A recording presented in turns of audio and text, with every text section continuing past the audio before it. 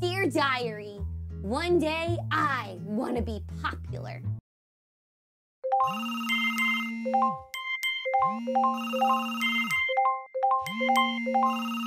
All right, this is not me complaining about being popular because I genuinely love all the people I get to interact with and all the fans that text me, and it's honestly really cool, and I should be grateful that I get to have it.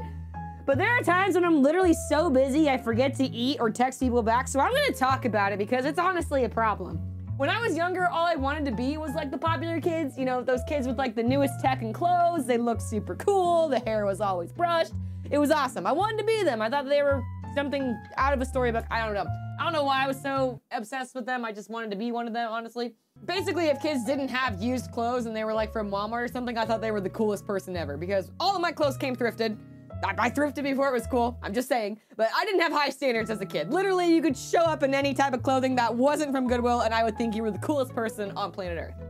Now, I would try to fit in and learn all the newest words I could, even try to be funny here and there, but nothing got me into the popular table at lunch.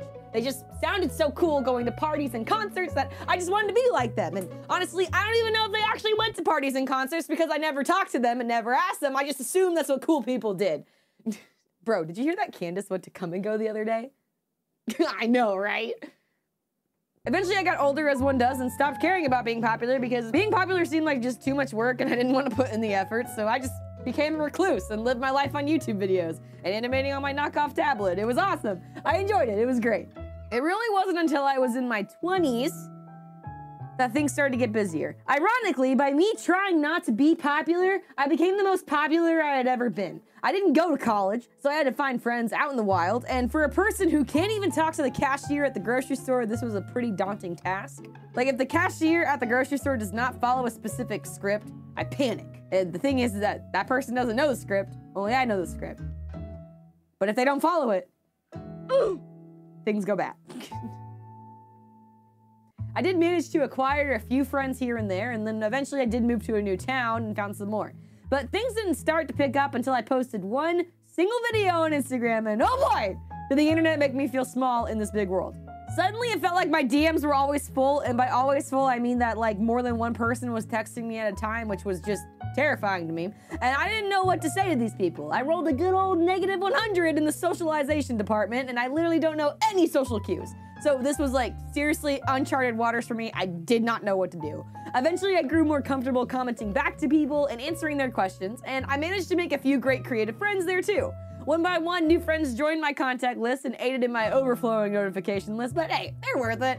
I did, however, notice a downside to the popular life, and that was trying to keep up with everybody. School made it so easy to maintain friendships. You're locked with these people for 7+ hours in usually a single room, so either you're going to become great friends or you're gonna become enemies. There's no in between. Stupid Candace and her Come and Go cup. But when it comes to becoming an adult, it's like a friendship becomes a houseplant and you're always trying to keep it alive. But I don't have a very good green thumb, and I forget to water things a lot. I get a lot of notifications, and most of the time I can't answer them right away, either because I'm busy or I'm just distracted by something, so they end up collecting dust on my phone, and I want to answer them, but I get overwhelmed by how many messages there are that I just close my phone and run from it like it's gonna explode.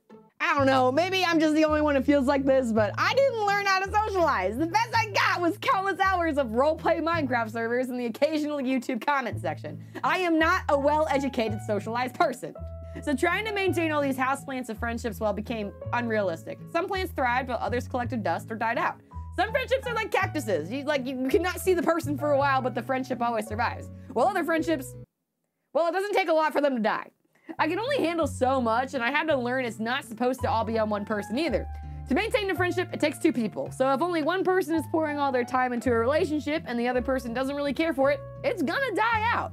Now, that's not saying friendships can't rekindle or anything, but it's something to be aware of that sometimes friendships come and go. And sometimes it's hard to let go of some friends who have moved on because I really liked making memories with them, and it's really hard to just let it go and move on. But everyone is constantly growing and learning, and we grow in and out of friendships. And who knows, I may not be this popular forever. So I'm gonna enjoy this garden of people while I have the opportunity for it. I was trying to make something sound really heartfelt. It didn't work. I'm gonna enjoy it while I have it, because after all, the seasons don't last forever, so I may as well enjoy it while I have it. That was a really sappy ending. I thought this video was gonna be hilarious all the way around, but wow, look at that. We're learning lessons together. Usually I record my outros after I edit stuff, so that way I know what's going on and maybe to be more consistent, but I know that I'm not gonna come back to it and I'm not gonna upload an outro sound, so this is the best you're going to get. I have a store. If you wanna support me, that would be awesome.